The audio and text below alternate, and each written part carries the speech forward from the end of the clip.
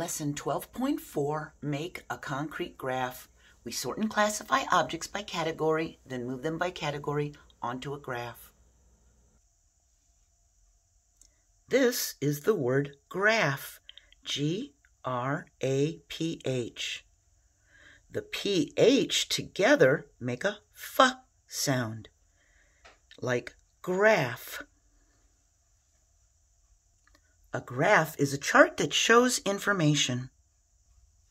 This is a graph, and our graph has a title that describes the information, red and yellow apples. And our graph has 2 rows going across, and each row has a picture label. These are the picture labels. So the top row shows the number of red apples, and the bottom row shows the number of yellow apples. And we can sort these apples into the correct row and category. We put the red up here and the yellow down here. We put 1 apple in each box, starting on the left side. We got a yellow. Here we have another yellow. Here we have a red and another red. We have another yellow, another red, and one last red one. We can easily see we have more red apples than yellow apples. The red row sticks out farther.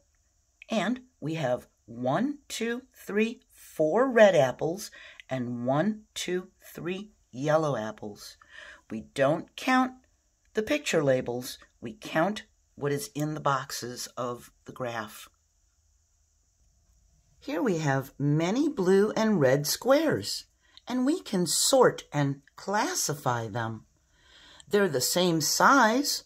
They're all squares. So we can sort them by color into 2 categories, blue and red. We can put all the blue squares on this side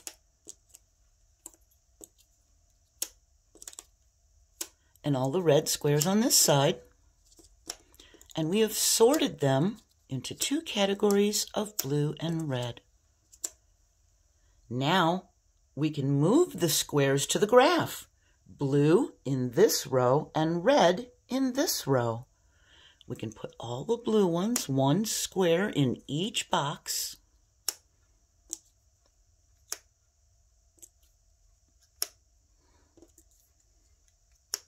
And all the red ones in this row.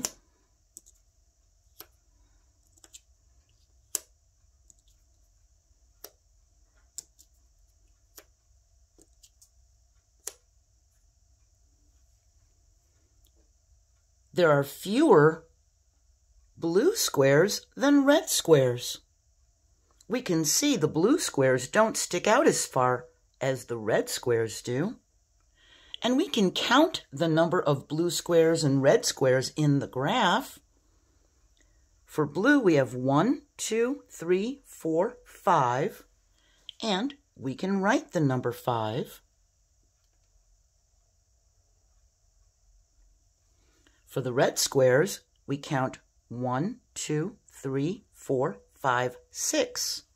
And we can write the number 6. And remember, we don't count the picture labels. These are here just to tell us which row these are. We have 5 blue and 6 red. We can sort and classify objects by size into 2 categories of small and big.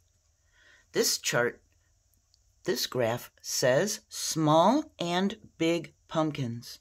We're going to put the small ones in this row and the big ones in this row. We can take these small pumpkins and put them here, 1 in each square. And we can take the big ones and put 1 in each square for the big row. We can count the small ones, 1, 2, 3. We can write the number 3. We can count the big ones, 1, 2. We can write the number 2.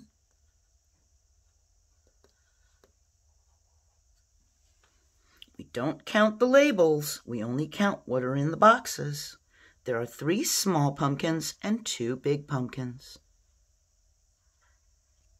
Here we have several shapes, and we can sort and classify them into 2 categories. They're all the same color. They're all red. So we can classify them by shape. We can put the circles on one side, and we can put the triangles on the other side. We have classified them into 2 categories, circle and triangle. And we can put the circles into our graph for the circle row.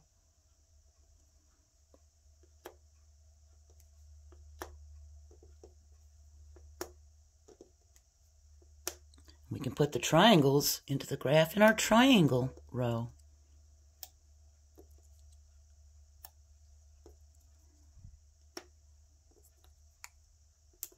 We can count them and write how many. There are 1, 2, 3, 4 circles. And there are 1, 2, 3, 4, 5 triangles. And we did not count the picture labels. We only counted what were in the boxes. So we can sort them into categories by color, by size, or by shape, and put them into a graph. Our next lesson, 12.5, we're going to read a graph. I hope you have a really good day, and I hope you hit the like button because it lets me know that I've helped you, and it lets other people know that it's a good lesson to help them. Bye.